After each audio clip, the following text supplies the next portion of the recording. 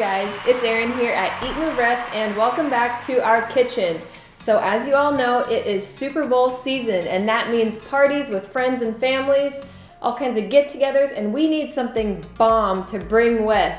So we're gonna show you guys our vegan loaded nachos and or romaine tacos. And stay tuned because we've got a couple great recipes involved in this.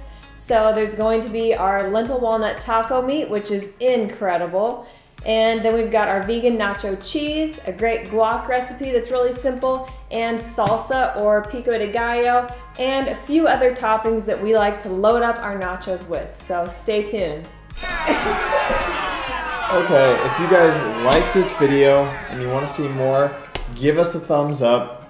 Leave us some love below, leave us a comment, tell us what you liked, maybe what you didn't like, or what you want to see in the future. If you haven't already, subscribe to our channel and hit that bell notification so you get alerted every time we post.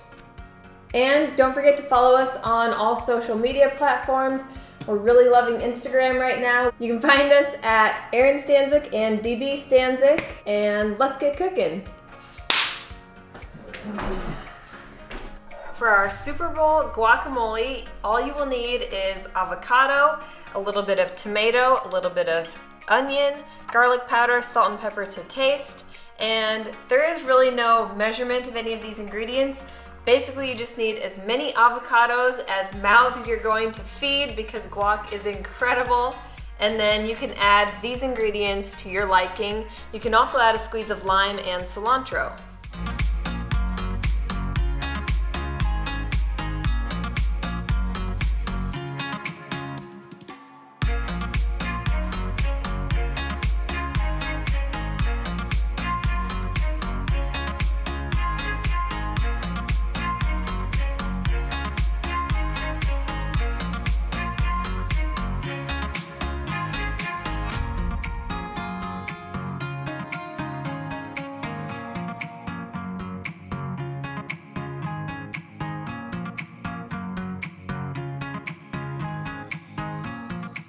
Next up on our loaded nachos, salsa.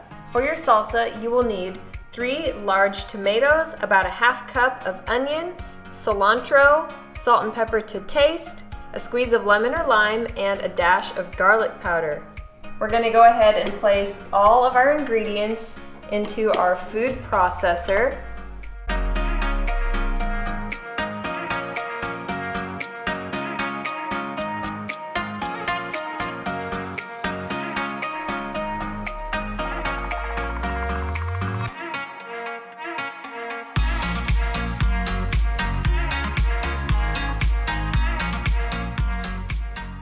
Now all we need to do is pulse until we get the desired texture. If you want a chunkier salsa, you do less pulsing. If you want it more watery, a little bit more. You could also do this same feature in your blender, just making sure not to over blend it or you'll get tomato soup, which is good too.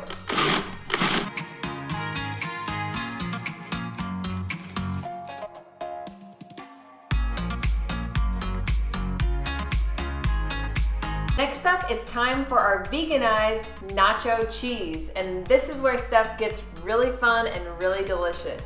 For your vegan nacho cheese, you will need 1½ cups of raw cashews, soaked for at least 30 minutes, rinsed and strained, 3 tablespoons of nutritional yeast, a ½ teaspoon of sea salt or Himalayan salt, a ½ teaspoon of cumin, a ¼ teaspoon of garlic powder, a pinch of chili powder, and a ½ teaspoon of turmeric for color.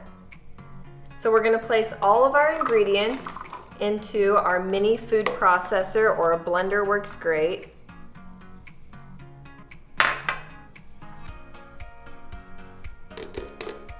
And then you'll also want to add in just a touch of hot water until you get the desired thickness or wateriness of your vegan cheese.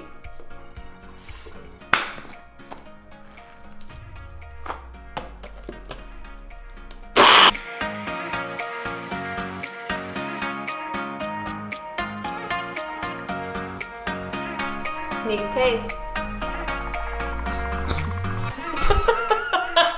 Okay, so finally to our protein-packed, my vegan lifeline food, the green lentil, oh gosh.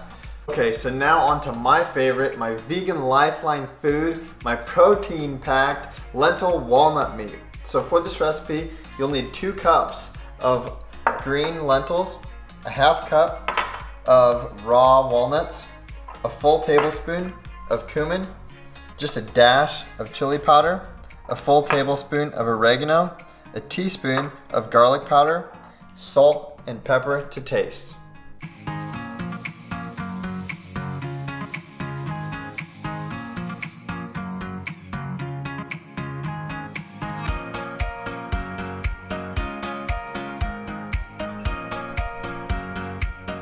When your lentils are done cooking, put them in your strainer and rinse them in cold water. You have to get them really cold or they won't blend up. They'll turn, if they're hot, they'll turn into a mush. So make sure you put them in the strainer and rinse them under cold water before you blend them up.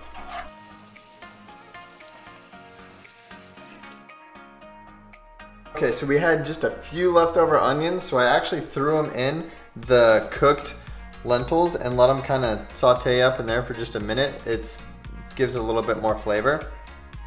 From there, just add your spices, your walnuts, crack it with some salt and pepper. You can always add more at the end.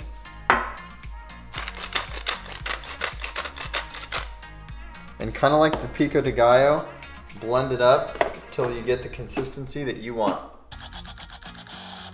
So this stuff looks and tastes just like ground beef. It's protein packed, got those healthy carbs, and 0 cholesterol. All right, you guys, so I'm super excited to show you everything we whipped up. The best thing to do, we recommend, is just setting everything in its own individual bowl and make a buffet line of it so that everybody can go through and either load up their romaine boats or tortillas if you want tortillas, and or make a giant plate of loaded nachos. So we're gonna each do our own version of that and we'll show you what we come up with and give you a taste test.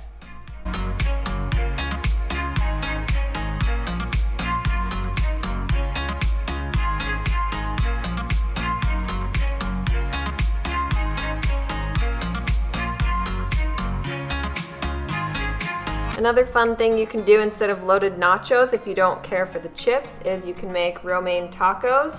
They are one of my favorites.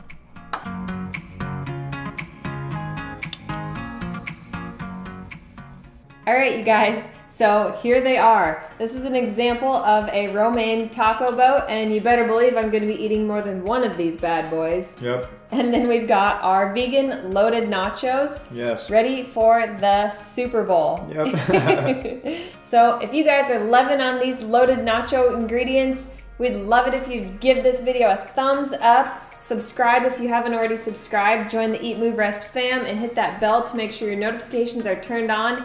Check out our feeds on Instagram, Facebook, Pinterest, Twitter. We're at Aaron Stanzik, at DB Stanzik, and leave us some love in the comments below. We'd love to hear from you guys. Who are you rooting for this football season, and what's gonna be on your plate? Yep. Eat, move, and rest your best. Bye, Thanks, guys. Oh.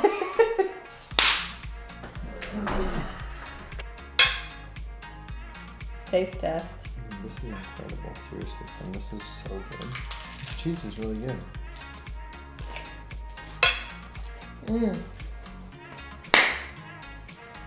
Touchdown.